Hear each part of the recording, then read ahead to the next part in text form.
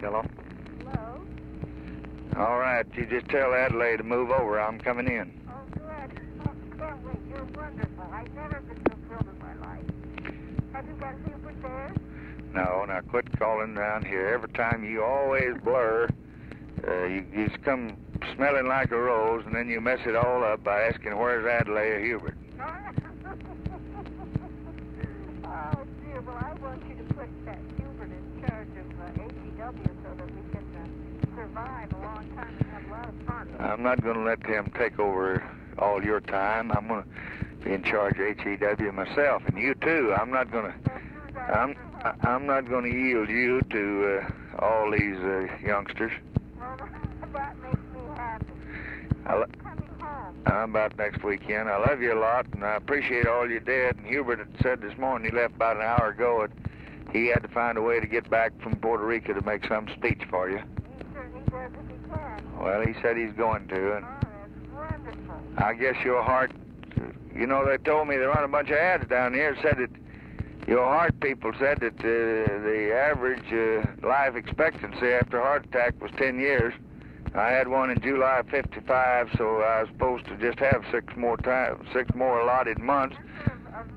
Mike Debakey for all that? Yeah, he answered it pretty strong. He gave out a strong interview, answered the advertisement. His got on the front page, and theirs on the inside. Well, Debakey's a very bright and intelligent man. I hope you see him. Well, you tell him I appreciate if you ever talk to him. I will if I get a chance. I'm going to try to get out and get a little sun for a day or two. And I told him that I didn't know much about it, that you were my medical advisor. But after the billions that you'd taken out of the Treasury, that I understood from you that the man that just had one heart attack had a better life expectancy than the fellow that had 2 nervous breakdowns. That's right. You were right. How is your ladybird? Oh, she's running around here. She's, I guess, upstairs running there and see if you can find her. Just tell her Mary Lasker's on the phone, wants to talk to her. She'd want to talk to you if she's here. I'm jealous of her, though. I wish you'd quit shunning me aside for Hubert and Ladybird and everybody and pay a little attention to me yourself. Well, but you have too much competition for me.